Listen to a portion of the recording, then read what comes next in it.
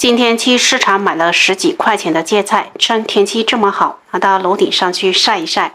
咱们用刀对半剖开，更容易晒。今天秀秀分享一道具有客家地方特色的美食碌菜的做法，晒至像这样疲软的状态就可以了。锅中烧一开水，先将菜头烫至变色，再将叶子也放进来。叶子同样变色就可以夹出来，统一放在一个盆中。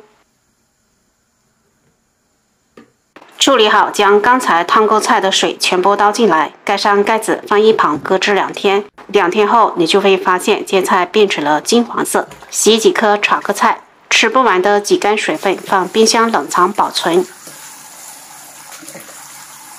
洗干净后，再用力挤干水分。头部比较老的切掉，再切碎收稳中。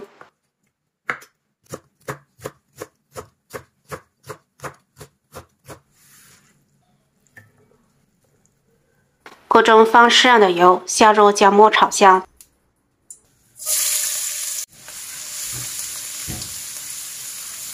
再下入切好的碌菜。炒碌菜一般我们都不加其他，炒干些水分，下入盐，翻炒均匀就可以出锅啦。一道美味下饭又下粥的炒碌菜就做好了，开胃又爽口，个人觉得比酸菜还好吃。我想没有一个客家人不喜欢这一道菜，喜欢的朋友可以在家试一下，拜拜。